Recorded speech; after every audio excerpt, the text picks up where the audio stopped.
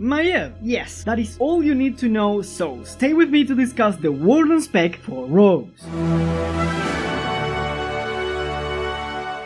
Hello my friends, today is Tuesday, so welcome to yet another Rated W for Warcraft video. And not any video, but the 10th chapter of this series. Now, regarding this spec idea, I think I do not need to explain to you why Wardens make so much sense as a rogue spec, but let me walk you through the train of thought that brought me here. Indeed, my friends, at first I thought of giving the Gunslinger spec to rogues, but then it hit me. Clear as daylight. Rogues should have Warden as a spec. I already know, I can sense that you are already agreeing with me. Besides the fact that they are stealthy fighters, Wardens act on their own terms and their own rules, which is kinda roguish if you ask me. They were the first units to introduce the Fan of Knives ability as a Warcraft 3 hero, and if you remember, they also had the Poison Dagger ability. And in case you are having any doubts, remember that Maiev Shadowsong is a rogue hero in Hearthstone. In terms of gameplay, I am still trying to decide if Wardens should be tanks or melee damage dealers, so tell me in the comments what you think. Their weapon of choice would be a two-handed glaive, kinda like Maiev's Chakram, or dual-wielding glaives, again these Chakram things. Their main resource would be Rage, and before you say anything about energy being the signature resource for rogues, allow me to tell you that Rage makes a lot of sense once you consider how wrathful is Maiev as a character. Indeed, if you choose to go down the path of the Warden, you will become a true embodiment of vengeance, and you will harass your enemies with a Venging Strike. This will be your main attack, granting you the combo points and the rage needed for your special attacks. When dealing with groups of enemies, the rogue will use the traditional Fan of Knives ability. With a short cooldown, it will also provide a combo point and a small amount of rage. As a Warden, you will be juggling between two finishing moves. The first one is Crescent Moon, which deals arcane damage and applies a debuff that reduces the target chance to hit you. It consumes 5 rage per combo point, increasing the damage and the effectiveness of the debuff. The other finishing move is Umbral Slash. It also deals arcane damage but increases your critical strike chance. Each combo point generates 5 rage and further increases the power of the buff.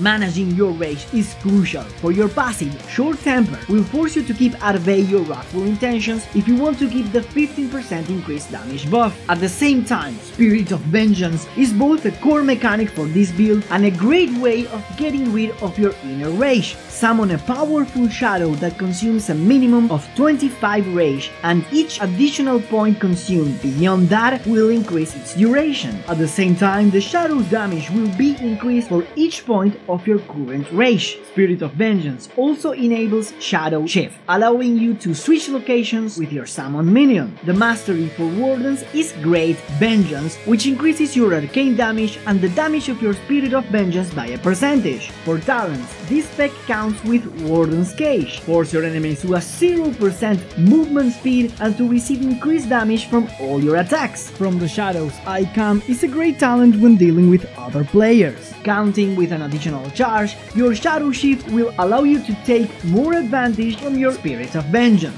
If you do not enjoy cooling your rage, then you can choose Avenging Fury to replace Short Temper. This talent now provides you with a buff when you are at high levels of rage. Finally, Obsession is a long cooldown skill that turns you into a true killing machine. For a duration, you will not consume or generate rage, making sure you get the most benefit from your current rage level. After the Legion invasion, the Warden Order is in need for new members. Do you have what it takes to follow this wrathful path?